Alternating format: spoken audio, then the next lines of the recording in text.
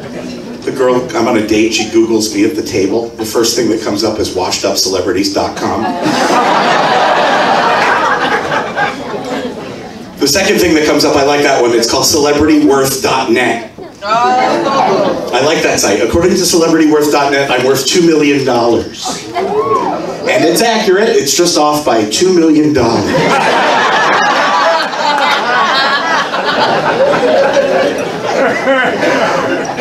They don't like cheap, broke guys in LA.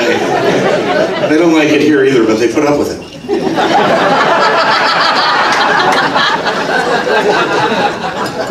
Try dating in Hollywood. Actresses and models are the worst. The only time they think of anybody else is when they're having sex with me.